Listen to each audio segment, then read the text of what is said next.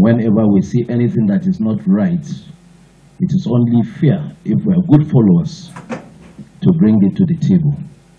And when they said the national chairman is inviting us for this, I agreed.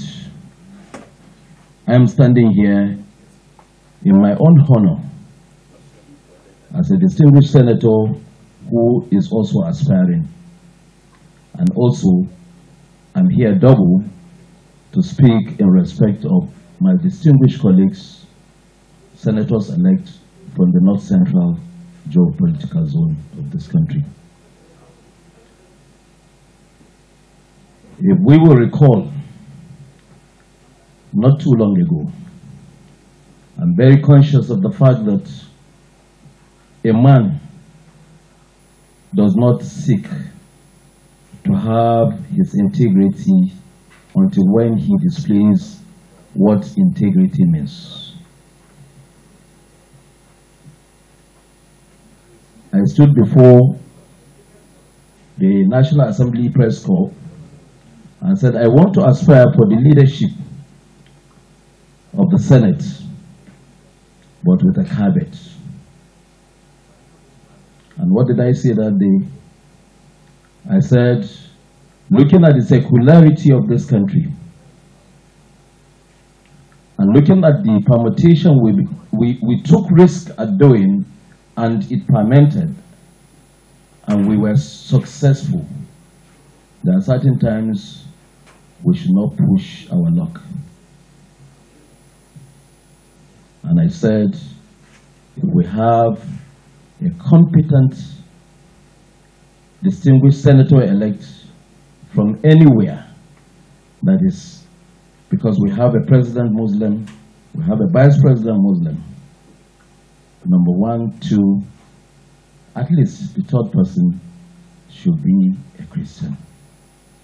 I did not refer to any zone, but I said, as a distinguished elected senator,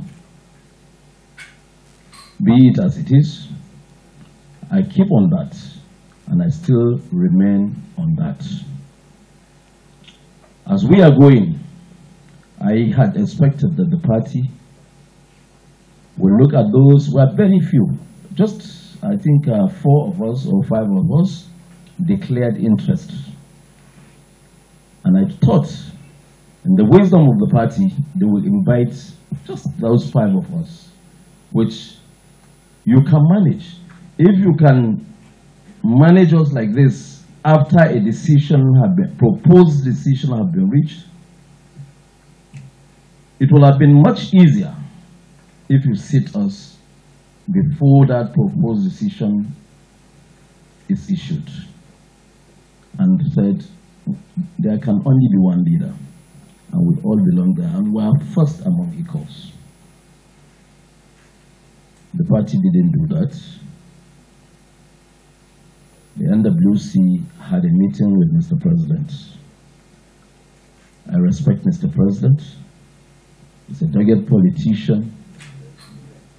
President-elect, sorry. Mr. President-elect, Mr. President-elect, I take that correction, sir. Mr. President-elect is a politician. He knows it, and he knows every inch of it. And he will be able to listen to whatever an organ like the APC will bring to him.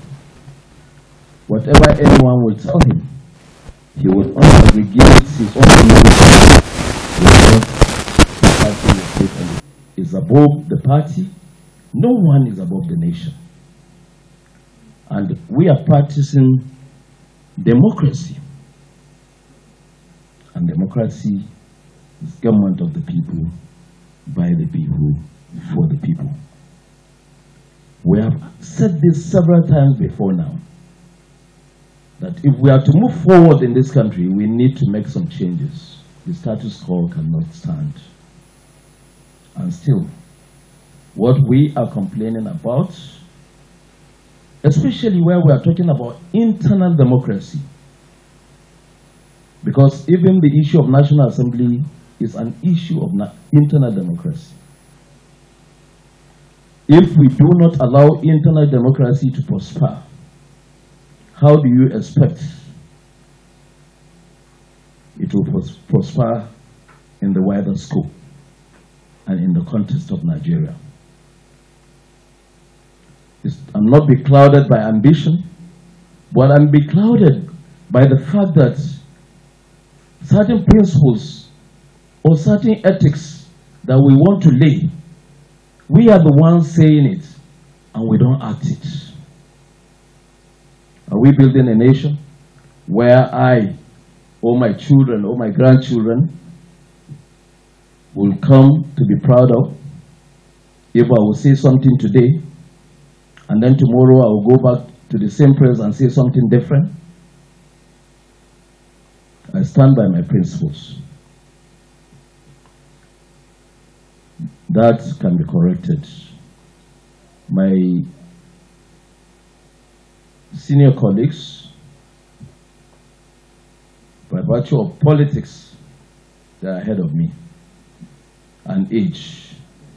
And age, maybe you. We may be in the same, or maybe I'll be older than him. Yes. So, they have spoken, and they have spoken their minds, and I have spoken my mind. The good thing to do about this, if I go to the second issue as the leader of North Central, I will then end up and sum it up with why I feel I should come before you people to express my feelings. We had a caucus meeting before and after the decision was taken. Before the decision was taken, when I was going to the press, I did not go to the press at National Assembly on my own. We took a decision. I told them my ambition, and the caucus agreed to it. Lead us, and if any office comes to North Central, it's going to go to you. And there and then, we agreed that we should make our intention known to Nigerians and to the elected senators so that they know what we want. Initially, we said, can we go for the Senate presidency? And I said, I have made a statement. And if we are really talking about the secularity of this country, then we should stand on that. And we stood on that, and we said the Deputy Senate President. Now, after we've done that, we've started going out, we've started talking with our colleagues. We were hearing it as a rumors, not until my brother came on air, and that gave us a blow. That gave us a blow. And we feel, and we have always been the victims, North Central. And when you look at the permutations, if you are looking at rewards, every democracy comes with it. And we talk of building a coalition that will be strong. The moment you said you center that structure on who and who, that structure will be very effective. We should make it, it's an institution. Our geographical settings have become like institutions. Because if you bring it to North Central and you decide that I'm not giving Niger, I will give Kwara, the man in Niger will not shout. Because you have already set it. But a situation where it is not done that way, and because of the mutual respect and the kind of integrity you look at your leaders at it, and you said, let me accept. They said, injustice to one is injustice to all. I would have expected my brothers from the Northwest to stood against this system and help the leadership by saying this, from the tradition, what we've been doing from 1999 to date, let's try so we can have a peaceful outcome in this thing. It's not done that way.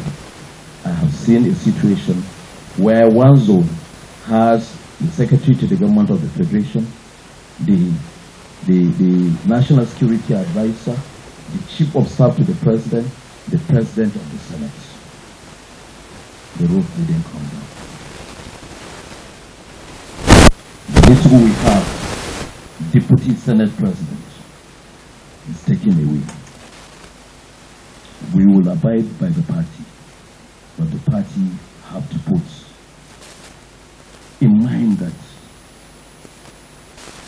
it's a voluntary thing we are doing. It's voluntary. Membership of the party is voluntary. But my principles and our principles are not voluntary. It's what we have built. And we can stand by that. This injustice needs to be corrected. We have 6 geopolitical zones. The president is from Southwest. We have Vice President from Northeast.